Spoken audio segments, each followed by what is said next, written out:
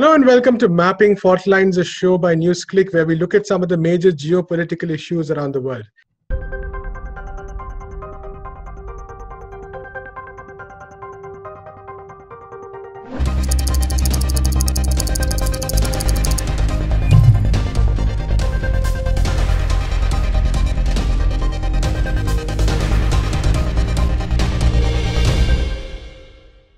Today, we're going to be focusing on the Central Asian region where a lot of developments have been happening over the past few weeks. There is, of course, the conflict between Armenia and Azerbaijan, which we've been talking about, which has led to hundreds of deaths, a long-standing conflict, in fact. And today, there's been news that a missile attack on Azerbaijan's second largest city, Ganja, has killed nearly 13 people. And this was after the ceasefire was declared. Meanwhile, some distance away, in Kyrgyzstan, there's been a major political change. A long-term president has been forced to step down after protests, and Sadir Japirov, who is considered a nationalist politician and who was serving a jail term on kidnapping charges, has been released after the protests and is now been appointed the president. So a lot of changes happening, of course, and a lot of influence, a lot of roles being played by regional big countries in the region such as Russia, Turkey, Iran, and of course there's the US and Israel, countries like the US and Israel also exerting influence. So we have Prabir Purkayastha to talk about this. Prabir, so we've seen this region always being the site of a lot of, say, conflicts, a lot of machinations by powers, even who are not part of the region, such as the United States. We're talking color revolutions, of course, for example, happen in many of these places. So how do you see the latest developments in this region and what do they imply? I think it's very clear now that the United States has decided that it needs to enter the Caucasus and also Central Asia, not with the view to really taking over some parts of it or trying to control the region or getting countries to become members of the NATO. I think that part of it is sort of given up, and I'll come to why this has been given up for the time being. But they also would like to keep the pot boiling. And there is, of course, Russia is one element in this, targeting Russia in different ways, but also China, because Kyrgyzstan is right next to the Uyghur Xinjiang province. That, as you know, is the target for the United States. It's become something of a global attack which has been unleashed, making that as a key issue. And a part of it is to also deflect the rising Islamophobia in the United States and Europe, and deflecting attention onto saying, oh, you know, China is Islamophobic. We are okay. We are par for the course, but look at what they're doing there. So making giving a picture that they're doing much worse than we are doing. So, you know, you guys don't have to worry about us so much, kind of thing. So I think what you see in this, whether it's a Caucasus or you see Central Asian republics, that the US is trying to really fish in very troubled waters, not with the view to stabilizing the region or really building alliances which can last. I think that view that they might have had one point, they've given up. At the moment, they are looking for how to destabilize these areas and therefore keep Russia and China on the defensive, because these are unstable borders that are very close to their countries. And this also it gives them a handle against Turkey and Iran. Turkey having fallen out with NATO and the United States, it wants to play a lone hand. So there is also that element. So what you see at the moment is really a destabilizing of the region, and which we don't know which side, what is going to happen, what are the alignments possible. But your four major players of the region, which is Turkey, you have Iran, you have China, you have Russia. And all four of them can be destabilized one way or the other by playing on the regional passions in the region. Because there are a large number of Turkic nationality, meaning language speakers in this region, and a lot of the Central Asian republics, we can go over their names, including Kyrgyzstan and Azerbaijan, speak the Turkic language, and therefore Turkey believes that it has an affinity towards them. Azerbaijan is Shia, so Iran has some affinity over that. It's possible they could feel a certain linkage with Azerbaijan. So you have all kinds of cross currents that are there.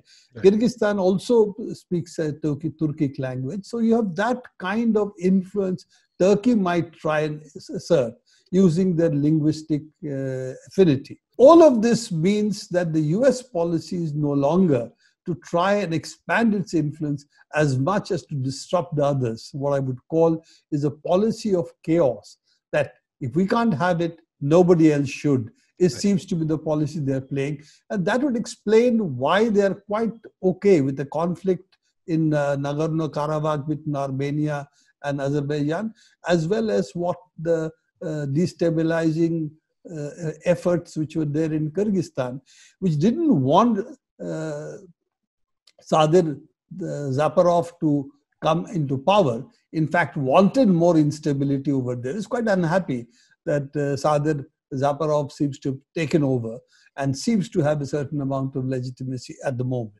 So I think all of this is something that we need to look upon as a US policy of destabilizing regions rather than expanding its influence. And I think that's the key now to understand what's happening in these regions. Prabir, in this context, the developments around in Kyrgyzstan are quite significant because we've seen, of course, a lot of key players here. The current president, the former president who just resigned, of course, is a key player, but there's also Sadir Japarov, who has become, who has been nominated by parliament to be the new president.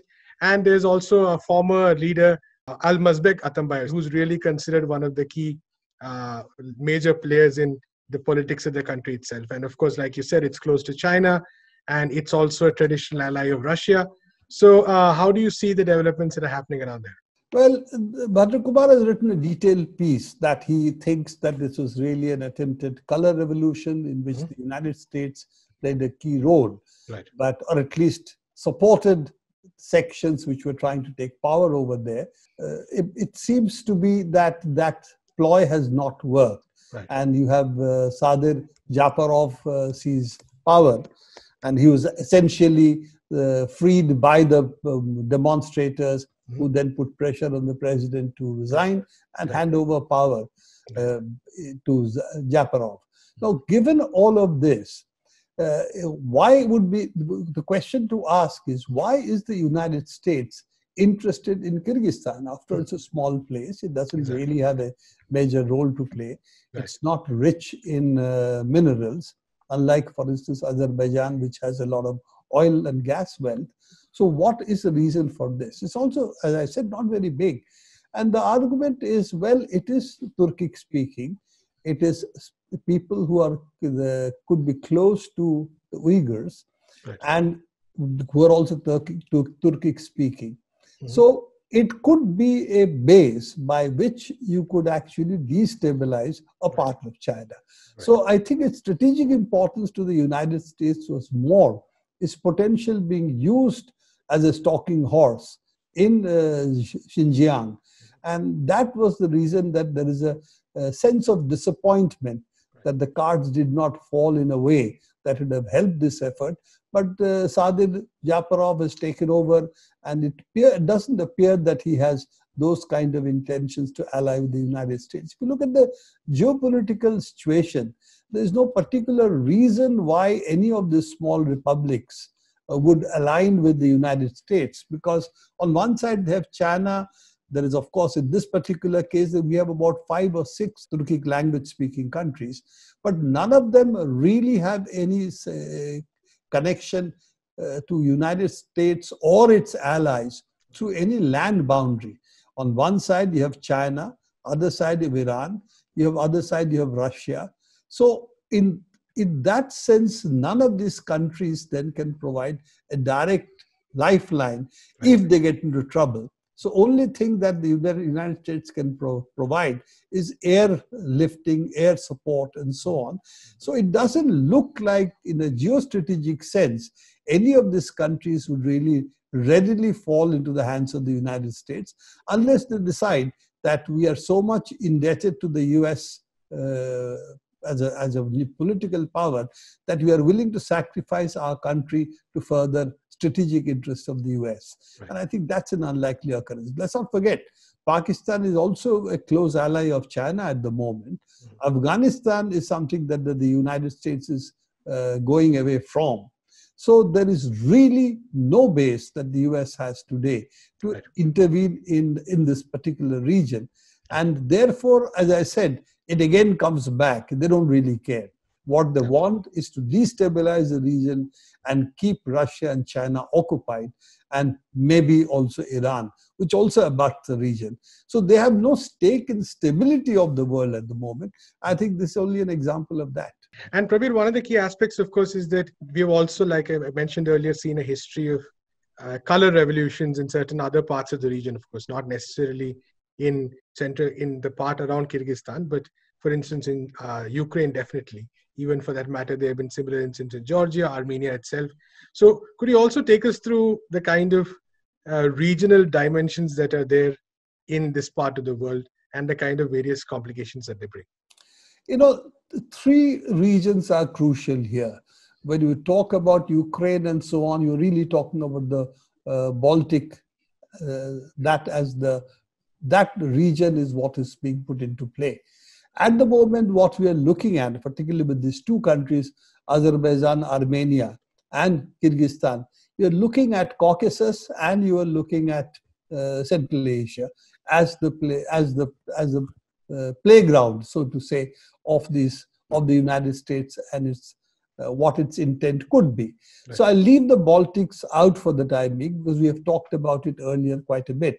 What we should see is that if we look at Turkey and if we look at Russia, then you will see that it, of course, abuts Black Sea. That's the place where both of them have naval power.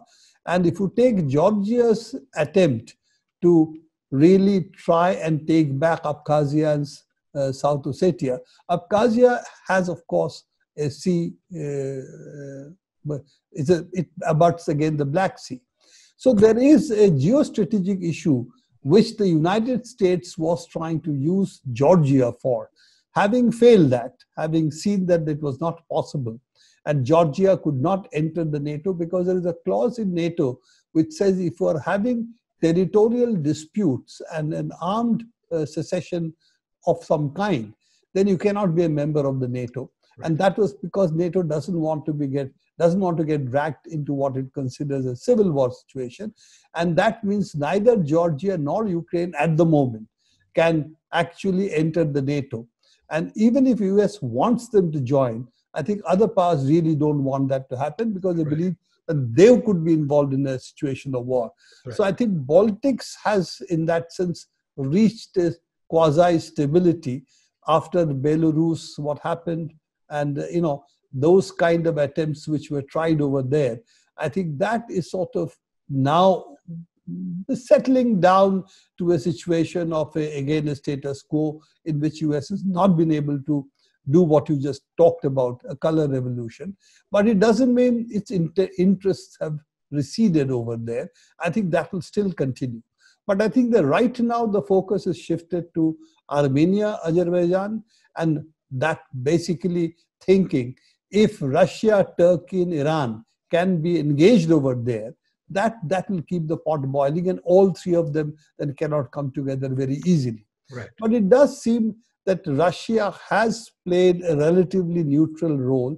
It, I think, allowed the war to play out for a little bit till both sides realized they're not going to make much headway. Right. And after that, I think Russia has been trying to sort of make them sit at the table and bang a few heads and get some status quo ante back over there. Right. Both Turkey, though there was a lot of talk about Turkey's support and so on, Turkey's support has been there, but seems to be more, moral support than a physical one. Though right. There have been claims that Turkish Air Force was used, I don't think that much of it should be really considered serious. And neither Iran has been drawn into the battle. Right. So Russia's ability to actually make them sit and come to an understanding and some kind of a ceasefire, even if it is not holding fully, I don't think it's going to get back into war, because both sides seems to have realized that this is the war that neither side will win. Exactly. For Armenia and Azerbaijan, the real issue is that it's not only Nagorno Karabakh. Armenia is sitting on territory which it also accepts that that was not an Armenian, the people of Armenian identity, so to say, were not the people in those parts of Azerbaijan, which it really took over. And therefore, that part of it that they should also keep, which is what they're planning now, is in fact something Azerbaijan is not willing to accept. Azerbaijan has a lot of oil, as you know, and at one point the US was trying to cultivate Azerbaijan using Georgia. There is a pipeline which runs up to Ceyhan in Turkey, which therefore comes not to the Black Sea but the other side. So you get it really on the Indian Ocean, Persian Gulf side. So there was this attempt to really provide Turkey with an outlet, and this was the outlet for Baku, Azerbaijan, and this would in that sense be a competition to Russia.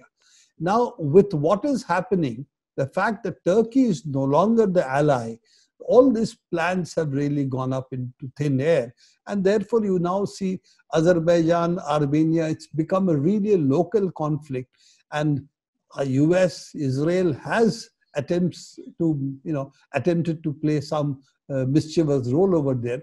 But Armenia is not pro-Russia in that particular way. Azerbaijan has been close to NATO. And the argument was that Turkey would really control Azerbaijan. That's not happening in this, at least in the very, at least in terms of keeping Azerbaijan, bringing it to NATO. That is not happening, but Turkey itself has got out of NATO virtually.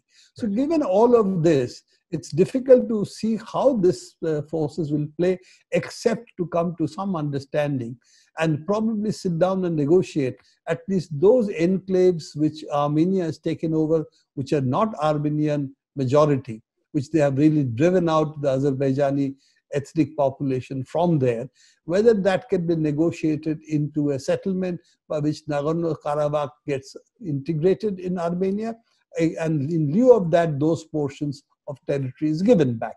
If that doesn't happen, it will still going to continue to be a festering sore in the relationship of the two countries. But I don't think it's going to be now spinning into a war, which will see other global players come. Right. Absolutely.